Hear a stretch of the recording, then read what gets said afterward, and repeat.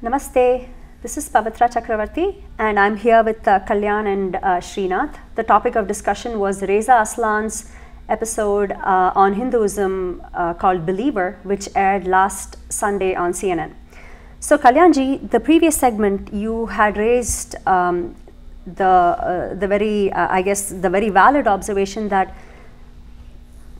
to be able to explore and to make nuanced and meaningful observations about a religion like Hinduism, which is so complex, and which offers so many different paths which a lot of people of the Abrahamic faiths may not relate to, and unless you have been introduced by a guru and then done a lot of in-depth study and managed to assimilate and ingest that information, you may not be in any position to look at it through the right lens.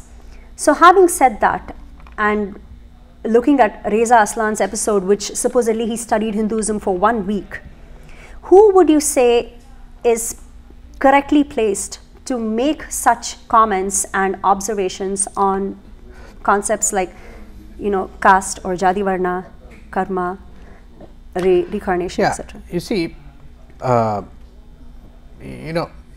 for example, if a person wanted to authentically try to explore and understand and depict Hinduism, a scholar could have approached, say for example, Ramakrishna mission.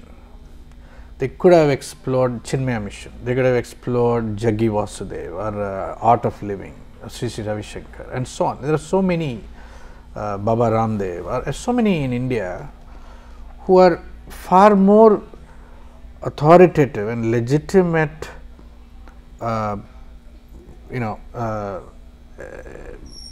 articulators of Hinduism, and the perspective you would get would be much different than if you select the Aghories sect to explore Hinduism. So the first thing is the motivation is very self-evident right there. Now let's contrast that with a book called American Veda, written by a gentleman by the name Philip Goldberg, which explores Hinduism through the lens of how Hinduism has influenced the United States of America through the emergence of the arrival of Swami Vivekananda, even the founding fathers, some of the great academics, intellectuals of the early era, like the Henry David Thoreau and Ralph Waldo Emerson, who were very inspired by the writings, the texts of the Upanishads and the Bhagavad Gita and so on. And you can go on and on from there, the arrival of Swami Vivekananda, the Swami Paramahamsa Yogananda, the yoga movement, which has become so ubiquitous today in the West. Yeah, but it's not associated with Hinduism, it's universal consciousness. Right, I mean it is not, but it is, if you just go just a little 1 inch deeper, it is, you enter into Patanjali's Yoga Sutras and you enter into Bhagavad Gita's enormous discourse on yoga being so varied and diverse, Bhakti Yoga, Jnana Yoga, Karma Yoga, Raja Yoga, Tantra Yoga and so on. So the thing is, if your intent is right, you have the appropriate intent to learn genuinely, one wouldn't try to conflate. You pick something which is so sensational and bizarre and try to conflate it in very cleverly with the mass, the large body of the practice of Hinduism. It's exactly what he's done. It is roughly equivalent to doing a show on Islam, showing a series of scenes about ISIS and Al-Qaeda, showing the beheadings or showing the most heinous activities perpetrated by these terrorist groups, and then representing them as the whole of Islam. And you did it very subtly. You said we're talking only about the Al-Qaeda now, we're not talking about the whole of Islam. But then Islam also believes the same things that these people believe, and these people quote the verses from the Quran and the Hadith. Yeah. And if you do that cleverly, it would conflate the two which is precisely what he has done. And I mean, you know, it has terrible consequences for our community, for sure. Absolutely.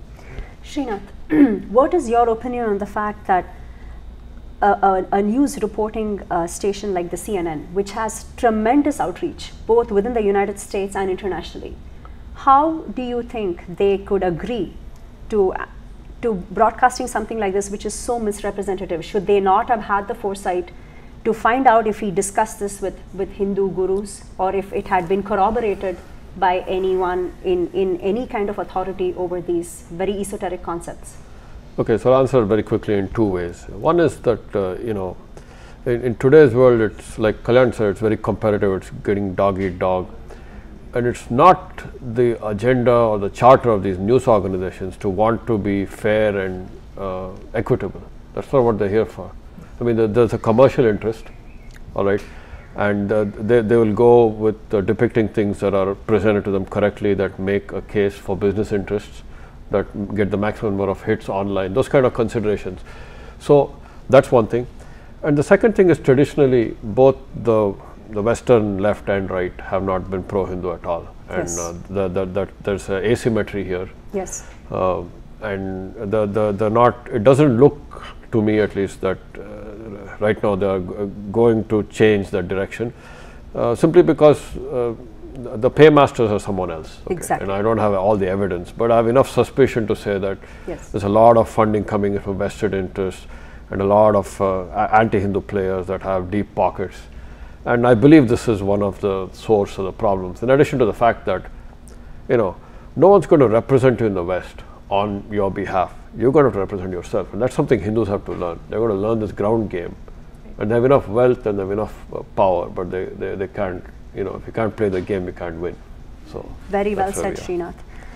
So Kalyanji, I would like to next approach the issue of the misrepresentation of Hinduism. So we have already seen it in the past by people like Wendy Doniger, Witzel, Sheldon Pollock, etc., to name just a few. Do you think that this playing field is now widening to encompass the new age, the apologist Islamists, the ones who are cloaking Islam under this moderate Sufi-like, you know, shield almost, so to speak? And do you think we are going to see more of these kind of shows being aired where we are essentially helpless, and after that we make a little bit of noise, but significant damage has already been done? Yeah. How do you think, A, the first question is, do you think we are going to see more of this? And B, how do you think we can combat it? Okay, these are very complicated questions. Okay. I'm sorry, you have to solve the problems of Hinduism in like 1 hour. Yeah, right. So first of all, you know, let's talk a little bit about the academia. Okay, the academic world, consisting of people like Michael Witzel, Sheldon Pollock, Wendy Doniger, and many others, Jeffrey Kripal, Paul Courtright, you know, Martha Nussbaum, I mean, Robert Goldman. There are so many in this domain.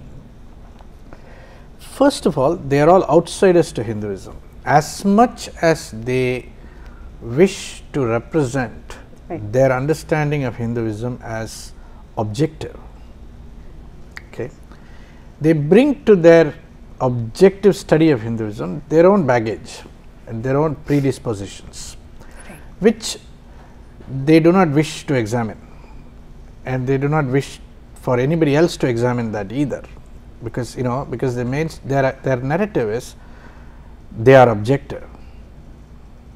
Okay, and because they occupied these seats of so-called intellectual credibility, you know, in the form of tenured professorships and chairs in prestigious universities like Columbia, like University of Chicago, like UC Berkeley and Harvard and so on, their narrative about Hinduism becomes authoritative. And this is the problem in the California textbook battle also. For those of you who don't know, we are going through another round of this battle right now, and CAPEM, an organization called California Parents for Equality in Educational Materials, CAPEM, has just filed a lawsuit against the California State Board of Education, complaining that the representation of Hinduism and the guidelines that they've created for how Hinduism should be taught in schools is completely unfair with reference to how it deals with Judaism, Christianity and Islam and Buddhism and so on, and Hinduism on the other hand. Okay. And the guidelines themselves says, when talking about Hinduism, the main things you have to focus on is the Aryan invasion of India, the emergence of Brahminism, the emergence of the caste system, the emergence of untouchability and the Dalit problem as some of the main pillars of the narrative about Hinduism. Right. And then maybe incidentally you can throw in a little bit about some temples and some other practices. And just as architectural, whatever, examples of good architecture. So, but the main points are already set in stone, and every publisher who publishes to these standards and to into this framework has to deal with these subjects. And if you if you look at how they write, publishers write, they go to the academia to find sources, okay, and whatever they write gets validated by long chains of citations from these professors and their students. I mean, there is 200 years of written material, academically rigorous, credentialed materials that they can draw in support of this particular narratives. On the other hand, to present another narrative, an alternate, a narrative that is grounded inside the traditions of Hinduism, inside the sampradayas, the spiritual perspectives, the authority figures are outside. They are the gurus and acharyas sitting in Sringeri and Mutt's Art of Living and Ramakrishna Mission and all these places, but they are not players in the publishing domain as when it comes to school textbooks, university textbooks and so on. So, this is a very asymmetric problem. See, the asymmetry comes from the fact that one group is considered credentialed and therefore authoritative, and the other group is considered uncredentialed and therefore biased. Okay. So, when the Hindu community objects and protests, whether we protest on Facebook or Twitter or wherever else, we will be depicted as a sort of a fringe fanatic Hindu, Hindutva type of community who is just unfortunately riled up in a misguided sort of a way. And this is the fundamental asymmetry that is an enormous challenge for our community. So, for example, if you to deal with the California textbook problem, right, the right way to do it would be to field a set of professors, academics, who would write the narrative on behalf of the publishers and participate with the publishers. But since we are not able to muster enough academics, credentialed academics, we are at a kind of a disadvantageous position. And this is where whatever we say, Reza Aslan is a credentialed academic. He has got the PhDs to show for it. He has the degrees, he has the background. So, if he says, I am a religious historian. If I am a religious historian, if he says that, it is not inconceivable that CNN would believe him and trust him. See, the asymmetry, you can say another aspect about the asymmetry is that we are all talking here. At the most, we can be on YouTube. Why can't we be on CNN? Right? Or not we, as in us. No, I understand. Not somebody, not a group of professors, who could be called to have this discussion on CNN. Why not? We have not arrived there. Okay, as a community, we have not yet matured to the point where we can field our own academics and scholars who are responsible spokespersons for our community in the public square. And that's one of the the next phases of development for our community at large. Well, with that, we will take a short break. Thank you, Kalyanji and Srinath. We are discussing Reza Aslan's Believer that aired on CNN. We'll be right back.